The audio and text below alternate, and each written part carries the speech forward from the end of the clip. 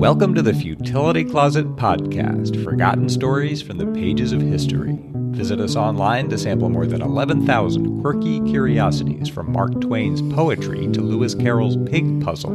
This is episode 296. I'm Greg Ross. And I'm Sharon Ross. In 1957, 14 boys from Monterrey, Mexico walked into Texas to take part in a game of Little League Baseball. What followed surprised and inspired two nations. In today's show, we'll tell the story of the Monterrey Industrials and their unlikely path into baseball history. We'll also have dinner for one in Germany and puzzle over a deadly stick.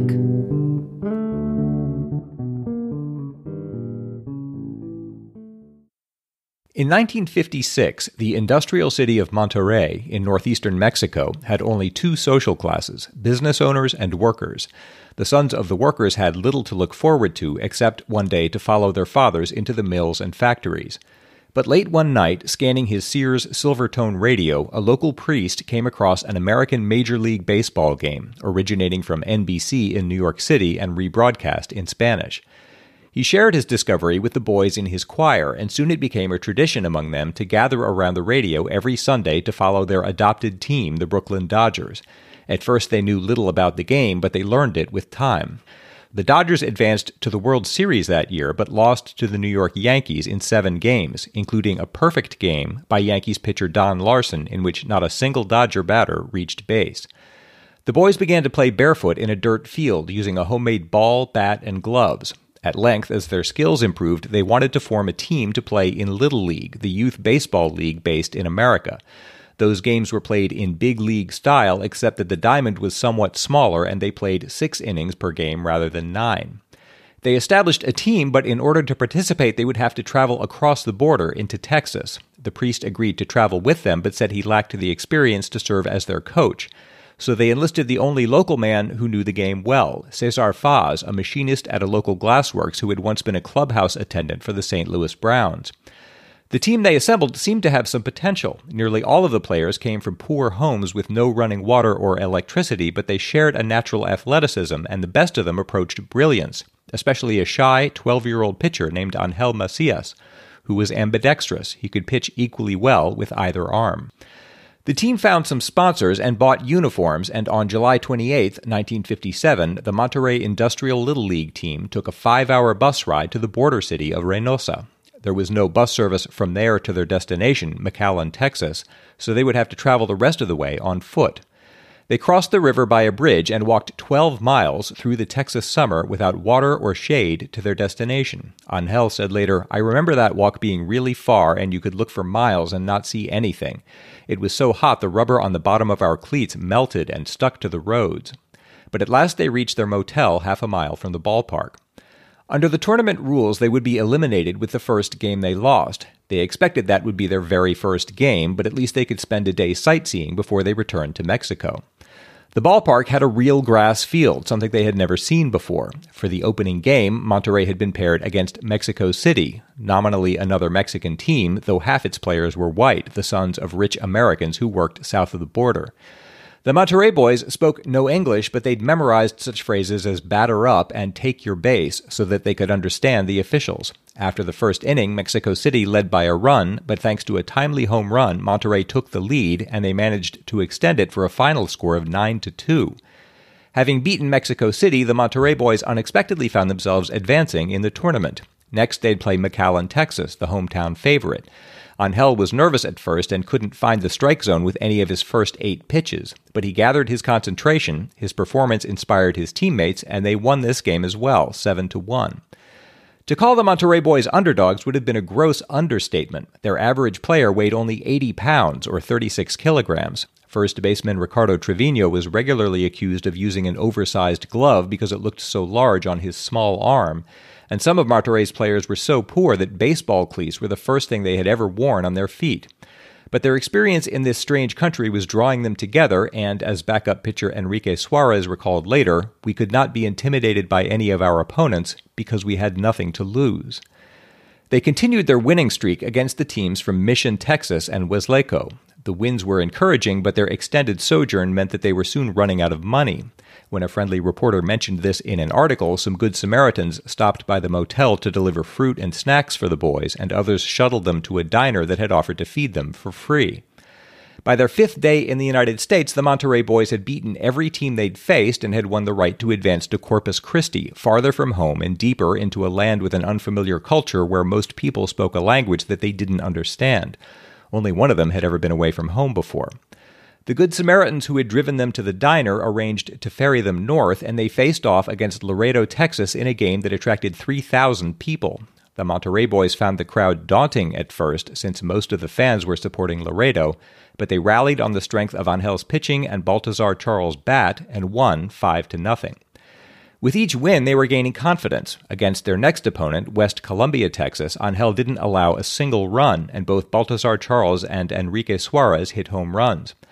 After the game, the boys went into the stands with their hats turned out for loose change to help finance their trip to Fort Worth for the Texas State Championship. Many fans contributed, but the team's finances were still so low that during the trip, each boy got only half a sandwich and half a container of milk for lunch. As they advanced in the tournament, their opponents grew steadily stronger. Against Houston in the first game of the state championship, they found themselves losing 4-0 after 2 innings. They fought back, but were still down by a run as they entered the final inning. But Norberto Villarreal hit a game-saving home run, and they won the game 6-4. The next day, when one boy asked why their flag wasn't displayed at the ball field, the coach told each player to look at his neighbor's shoulder during the national anthem. There, the uniform bore the word Mexico, the closest thing to a symbol of their country that they'd brought from home. At the end of the first inning, Waco was beating them 2-0, but the Houston game had shown them that they could come from behind and win against a strong opponent, and Angel's ambidextrous pitching confounded the Waco batters. They won 11-2. They were now the state champions of Texas and would head to the Southern Regional Championship in Louisville, Kentucky. Beyond their financial hardship, this dreamlike streak landed them in further trouble. On the day before their first game in Louisville, they were placed under house arrest. Their visas had been good for only 3 days in the United States and had now expired. The U.S. ambassador to Mexico stepped in and got them permission to stay for 30 days or until they lost, whichever came first. At this point, it was impossible to predict anything. Coach Cesar Faz told a reporter that he didn't know how they would pay their way home. All of this had been unexpected. They were just advancing from game to game and hoping that a solution would reveal itself. The reporter ended his article by writing, "Admission will be free, but a hat will be handy if you want to help the little Mexicans." In the regional tournament, their first opponent was Biloxi, Mississippi, and the streak held up. Pepe Maiz hit a grand slam home run, the first that the Monterrey players themselves had ever seen, and the game became a rout. In the end, Monterrey won 13-0. In the next game, they faced Owensboro, Kentucky, who were heavily favored. The Monterrey boys began to cheer, but the umpire stopped them. They had only been encouraging their own players, but he said that as they were doing it in Spanish, he couldn't be sure they weren't taunting the other team, which was prohibited. Cesar objected, but was overruled. Still, they won the game 3-0 and won a berth at the 1957 World Series. Angel's pitching was quietly becoming transcendent. He had struck out 11 batters and come within 2 pitches of achieving the perfect game that he'd once heard Don Larson pitch for the Yankees. After the game, the boys were mobbed by fans and reporters. The win meant that Monterrey would be traveling even deeper into the unfamiliar country, to Williamsport, Pennsylvania. They made the journey in an old school bus loaned by a Baptist church and arrived to find the city bedecked with posters, flags, banners, and flyers. At their examinations, physician Robert Yasui found that the Monterrey boys were 35 pounds lighter and 5 inches shorter than average. That's 16 kilograms and 12 centimeters. They were so small that the uniforms supplied by Little League didn't fit, and in fact were too large to play in. Monterrey Industrial became the only team ever allowed to wear their own uniforms in the Little League World Series. Only 4 teams remained in the tournament. Monterrey's first opponent was Bridgeport, Connecticut. In the second inning, Fidel Ruiz was hit in the chest by a fastball, but he came back and stole home in the 4th. At the end of that inning, Monterrey led 2-0, and though Bridgeport rallied with a home run, it wasn't enough. Monterrey won the game and would now advance to the championship. In 1 month, they had traveled 2,000 miles and won 12 games in a row. But now they would be facing La Mesa, California, the strongest battery of hitters that Williamsport had ever seen. Where Monterrey had acquired the nickname Los Pequeños Gigantes, or the Little Giants, La Mesa's players were known for their huge size. Monterrey shortstop Gerardo Gonzalez was 14 inches shorter and 100 pounds lighter than La Mesa center fielder Dennis Hange, that's 35 centimeters and 45 kilograms. To advance to the California State Championship, La Mesa had beaten 5 teams, outscoring them 40 runs to 2. They had 6 ace pitchers and a team batting average of .408. But the Monterrey players were not fazed. When asked whether the size of their opponents concerned him, first baseman Ricardo Trevino said, "We have to play them, not carry them." 16,000 spectators arrived at a field whose capacity was 10,000. The overflow crowd sat on a long berm behind the outfield.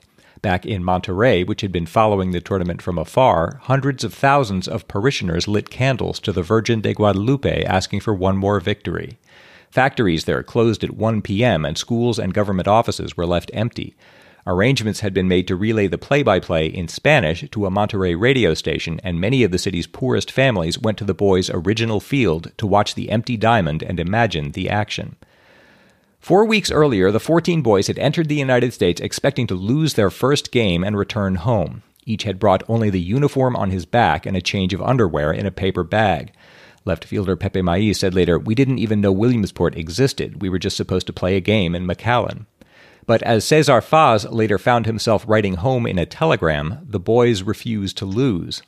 In this game, they stood up fearlessly against the larger Americans, holding the game scoreless for the first 4 innings, playing the same brand of disciplined, athletic baseball that had brought them this far. Angel Macias said not one word once the game started, but retired one batter after another, and gradually the crowd went quiet. Everyone had expected La Mesa to have a comfortable lead by mid-game, but so far only Monterrey had managed to get runners on base. In the 5th inning, Joe McIrahan came up to bat. Incredibly powerful for a 12-year-old, he'd hit more than a dozen home runs during the tournament, 2 of them the day before. But Angel struck him out, and the next batter as well. McIrahan said later, "My recollection of Angel during the game was that he was sneaky fast. He was the first pitcher we saw who clearly had pinpoint control. Even at 12 years old, you sensed this kid knew exactly where the ball was going. He just dominated us like no one else had come even close to." Up to this point, the crowd had been favoring the California team, but their allegiance began to shift when catcher Norberto Villarreal, with amazing acumen and presence of mind, shadowed a runner to first while his teammates retrieved the ball from the infield and threw him out. Feeling the momentum shift behind them, Monterrey began to play more aggressively. In the bottom of the 5th, they got men on first and second, and Pepe Maiz hit hard, sending the ball between the shortstop and second for a double. Mario Ontiveros rounded third without looking back and scored the game's first run. Now, with the impasse broken, Monterrey roared into the 5th, sending 9 batters to the plate and scoring 4 times. Suddenly, with only a single inning left, La Mesa needed 4 runs to tie the game. In fact, no La Mesa batters had reached base in the whole game. When Monterrey first baseman Ricardo Trevino realized this, he went to tell the coach, who told him not to say a word about what was unfolding. Angel struck out 1 batter, and second baseman Baltazar Charles barehanded an infield hit to Fidel Ruiz to put out another. That was 2 outs. Monterrey needed only 1 more to clinch the win. The Williamsport crowd began to chant Angel's name. La Mesa's Byron Haggard came up to bat, and Angel pitched him 3 balls, then 2 strikes, a full count. Angel wound up and fired his last curveball at the plate, and Haggard swung and missed. The crowd erupted. 90-pound Angel Macias had retired all 18 batters in order and struck out 11. He had not allowed a single ball to leave the infield. To this day, it's the only perfect game in a Little League World Series championship.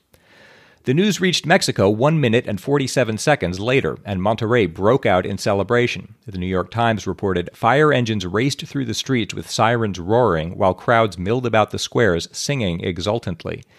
The team went to New York as heroes, staying in a luxurious hotel in Times Square, eating banquets in grand dining rooms, and riding in limousines. They visited the Empire State Building, St. Patrick's Cathedral, the Bronx Zoo, and Ebbets Field, home of their beloved Brooklyn Dodgers, where Sal Magli tossed a ball with Gerardo Gonzalez, and Roy Campanella gave Norberto Villarreal his spare catcher's glove. At the start of the day's game, the crowd gave them an ovation. They went on to Washington, D.C., where they were congratulated by Dwight Eisenhower, Richard Nixon, and Lyndon Johnson, and then to Mexico City, where President Adolfo Ruiz Cortines gave each of them a trophy. He'd heard about the dirt field they'd started on and told them the government of the Republic will fund the construction of a baseball park in Monterrey with the most modern amenities to perpetuate your triumphs. Then, at last, they flew home. As they approached Monterrey, they could see that almost the entire population of the city, more than 500,000 people, had turned out to greet them. When the plane landed, they thronged so close that soldiers had to make an opening so the boys could get out. There they were reunited with their families. Each player had brought a bouquet of flowers for his mother. They were wearing the same uniforms in which they'd departed. They were driven to the city center in 20 convertibles, and an artillery company fired a 21-gun salute as they arrived at the governor's palace, which had already been inscribed with their names and victories. The city council declared them all distinguished citizens. They were inducted into the Nuevo León Sports Hall of Fame, and each was given a high school and college scholarship to complete his education. The saga of the Monterrey Industrials passed into the lore of Little League, but in the 2000s, author William Winokur spent 4 years tracking down all the surviving members of each team for a book called The Perfect Game. He said, "A lot of people ask me my favorite anecdote. It wasn't the perfect game, that moment of victory. It wasn't meeting the Brooklyn Dodgers or going to the White House to meet the President of the United States. The thing that always chokes me up is the walk to McAllen, Texas. It's 12 miles from the bridge to the field. I tried to imagine walking single file for 12 miles in the heat of a Texas summer. When I think about what these kids did, they were walking to lose, not into history. That, to me, is the heart of this story. It's one of the few times when the universe chose to reward the right people."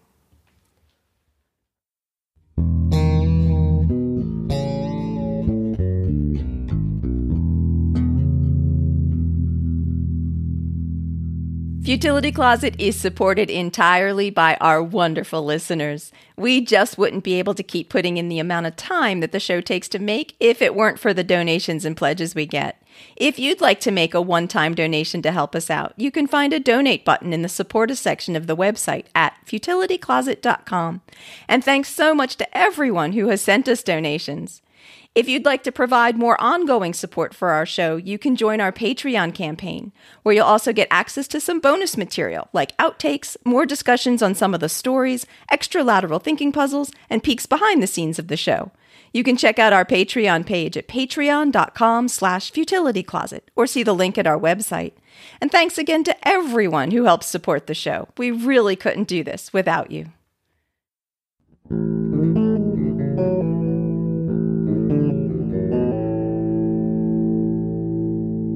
Steve Wrightsey sent a follow-up to the main story in episode 79 about how in 1955 Quaker Oats included in their cereal boxes a deed to a tiny plot of land in the Yukon. Hi, I only discovered your podcast recently, so I'm still way back in 2016. I'm writing in regard to your 79th episode, 1 Square Inch of the Yukon. My father was a fairly well-known mystery writer under the name of Jack Ritchie, and one of his earliest stories was based on this incident. The story was published in Good Housekeeping in 1959 and was called A Square Foot of Texas. The story begins with the representative of an oil company having to track down and purchase rights from children who'd each gotten ownership of a square foot of Texas through a breakfast cereal promotion, in order to build their pipeline through the divided land. I won't give away the ending, but it's a sweet story, and I attach a PDF scan of the original publication. I really enjoy your podcast and look forward to all the episodes I haven't heard yet. So interesting that the Quaker Oats promotion was well known enough to form the basis of a story in a popular woman's magazine. And we'll have a link to the story in the show notes for anyone who wants to read it. It is a rather sweeter story than the topic might suggest, involving orphans and a possible romance. Just given the little bit you described about it, it sounds like a neat premise for a story. Yeah. Someone has to go track them all down again. Alex Wood sent an email with the subject line, "Festive Traditions Adopted Abroad, plus Hermit Update." Hi guys. Speaking of surprising Christmas traditions in different countries, I hope I'm the first to introduce you to Dinner for One. It's a British sketch which has weirdly become a New Year's tradition in Germany and some of Scandinavia. German friends couldn't believe that I, being from the UK, had never heard of it. Wikipedia promises me that it's the most frequently repeated TV program ever. Also, a hermit update. Stan van Utrecht, the Belgian who took up a position in a hermitage in Austria a couple of years ago, has retired from hermiting. Sadly, Google Translate and a local Austrian news site informed me that the COVID-19 pandemic led to interviews for his replacement being postponed, and the hermitage is therefore available, in case there are candidates for the next round listening. Keep up the good work. I look forward to the episode every week. So, Dinner for One, which Alex was the first to introduce us to, is similar to the song Snoopy's Christmas that we first discussed in episode 289, in that this comedy sketch inexplicably became an entrenched tradition in another country while being practically unknown in its country of origin.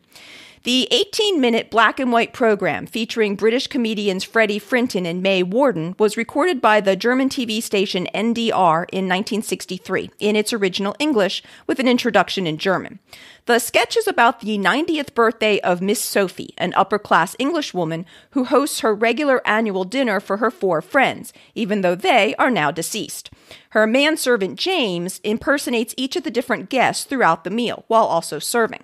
This involves James having to consume 4 alcoholic drinks through each of the 4 courses of the meal, providing a lot of slapstick humor as he becomes increasingly drunk. An iconic exchange from the sketch, which is repeated several times, is James asking, "The same procedure as last year, Miss Sophie?" To which she replies, "The same procedure as every year, James." The skit has been shown on German TV on December 31st every year since 1972 and is broadcast several times. For example, a January 2017 article in the Washington Post reports that the show aired 23 times on various German public stations the preceding December 31st and was watched by more than 17 million Germans. A 2018 BBC article says that the English catchphrase, "the same procedure as every year," has become an intrinsic part of the German culture and is used in newspaper headlines, general conversation, and even in political debates. Dinner for One is also commonly broadcast in several Northern European countries, usually on December 31st. But though the sketch was performed live in the UK from the 1920s or 30s and at least into the 1960s, its first national TV broadcast there didn't come until New Year's Eve 2018, meaning that most people in the UK were, and mostly still are, completely unfamiliar with it, as is apparently also the case with the US. And of course, there'll be links to the video in the show notes for anyone who wants to see the skit for themselves. That sounds like it could be equally popular almost anywhere in the world, like why Germany? Yeah, no idea. I mean, I saw lots of people coming up with lots of theories, including that the humor in it was very similar to Prussian humor somehow and struck a chord better in Germany than it did in the UK. I mean, there were all sorts of theories that I saw. I even saw some people suggesting that it's popular to watch on New Year's Eve because the skit is funnier if you're drinking yourself. I see that. But it is funny how it's completely unknown or almost completely unknown in the country in which it originated and just so popular in other countries. And it's not, I wouldn't think it could just be momentum, like people listen to it or watch it because their parents did or something. The humor doesn't really work that way. Yeah. As for the other topic Alex wrote about, I can't believe that we last covered the Zaalfelden Hermit back in episode 174 in October 2017, but I guess there wasn't much news on that front until recently. We had covered this topic a few times, starting in episode 139, where I reported that there was a new opening for a professional hermit in the Austrian town of Zaalfelden, and then Alex had let us know that the Belgian Stan van Utrecht had taken the position, meaning that one of Central Europe's last remaining continuously occupied hermitages would continue to be occupied. The hermit prior to Van Utrecht had only lasted one season of April to November. The hermitage isn't safe in the winter, but the Guardian had reported that Van Utrecht had long dreamed of becoming a hermit, and Carroll Smolders had let us know that a Dutch magazine reported that Van Utrecht expected to remain the hermit of Zaalfelden for years to come. Unfortunately, though, for visitors to Zaalfelden, Van Utrecht did end up retiring after 3 years, apparently for health reasons and because he wished to become a priest, according to the translated version of the article that Alex sent. And since the interviews for a new hermit had to be canceled due to the coronavirus, that means that as of April, the hermitage is now uninhabited for the first time in its more than 350-year history. So just in case anyone is considering applying once they're able to start interviewing, the position is said to be, according to Google Translate, for a robust Christian who must be a solid person who can handle loneliness in the evening and night, as well as the many people who visit the hermitage during the day. Living in a mountain hut without electricity, central heating, and running water requires frugality, good physical shape, and skilled craftsmanship. We have previously covered some of Janelle Shane's amusing neural net outputs, such as knitting patterns in episode 251 and recipes and candy heart messages in episode 195. Catherine Fletcher from Oxford, UK wrote, "Dear Sharon and Greg, My sons and I have enjoyed listening to you for years. At last, we have something to write you about. I am pasting below a section from a blog by Cory Doctorow, which you can add to the list of things AIs can, but probably shouldn't, attempt. April Fool's Day pranks. Thank you for keeping going. We really look forward to our weekly updates as a touch of normality in a weird world. Your fans, Catherine, age withheld, Will, 13, Sam, 11, and Tom, 11. So thank you to Catherine, Will, Sam, and Tom, who sent a blog post by Cory Doctorow that says, AI weirdness queen Janelle Shane fed the GPT-2 text processing neural net a short list of April Fool's Day pranks and asked it to suggest more. They are weird. And on Shane's blog, she explains that she had previously trained a simple neural net on a set of April Fool's pranks and found that most of the ones produced by the algorithm ended up being pranks you would play on yourself. So even though April Fool's Day was canceled this year, for fun, Shane tried using a more sophisticated neural net that had been trained on millions of web pages to suggest new pranks. Some of its suggestions were, put a large, colorfully wrapped strip of spaghetti in your hot water bath. Put some dill pickles in there as well. Paint the fridge with the red spiders. Put your fear of insects into a lemon. No time for a snack, just draw a heart on the egg carton. Tear up a roll of toilet paper and make toast out of it. Using a sledgehammer, smash up a handful of raisins and then put them on a tray. Shane asks, self-prank, new hobbies, performance art? And says that it often seemed like the neural net was trying to suggest recipes or life hacks and gives as an example, Step 10, fun in the shower. Fill your bathtub with cold water. Take the jar of sawdust out of the freezer. Dump it into the water and stir to add some texture. That's a prank. Yeah, apparently. Dr. Rose said of all this in his blog, look, I know April Fool's is canceled, but if you want to put your fear of insects in a lemon, I absolve you. Shane says that there were more pranks generated than she could fit in her blog post, including some that were such very bad ideas that she hesitated to publish them online. But if you're curious and you give her your email address, she'll send them to you. Thanks so much to everyone who writes to us. We always appreciate hearing from our listeners. So if you have any comments, questions, or feedback, please send them to podcast@futilitycloset.com. It's Greg's turn to try to solve a lateral thinking puzzle. I'm going to give him an odd-sounding situation, and he has to figure out what's going on, asking yes or no questions. This puzzle comes from Miles. A man with a stick accidentally kills a man with a log. What happened? Accidentally? Yes. That's the best part. Okay, a man with a stick accidentally kills a man with a log. Does he kill him with the stick? How do you even start? Not directly. Okay. Seriously, how do you even begin with this? Okay, let's start with the stick. By stick is not meant just a fallen tree limb that he picked up off the ground. That is correct. That is not what's meant. It's a implement of some kind. Yes. It's normally used for something other than killing people. Yes. All right, that's progress so far. Is the killer? Can I call him the killer? The guy with the stick? Is his occupation important? Yes. Okay. Is he? The first thing I think of is a pool cue. Is that what it is? No, but that's not a bad thought. I don't know how you could kill someone. That's not horribly off, but it's not a pool cue. Is he a sportsman? Yes. All right, I got that much. Is the stick involved in the sport? Yes. Were they competing in the sport when this happened? No. Is the victim a sportsman? No. Okay. Wow. Okay, so the guy with the stick, is he practicing his sport himself? Yes. Okay. With the stick. Yes. And accidentally. Yes. You said kills a man with a log? A man with a log. Oh, a log like a record book. Yes. Oh my gosh. I'm extremely impressed. I'm still totally at sea. Yeah, I know, but that's a lot further than I thought you'd get. This was so abstract. All right, so a sportsman using a stick and competing at the time. Yes. Accidentally kills. I guess the guy with the log is like a record keeper of some kind.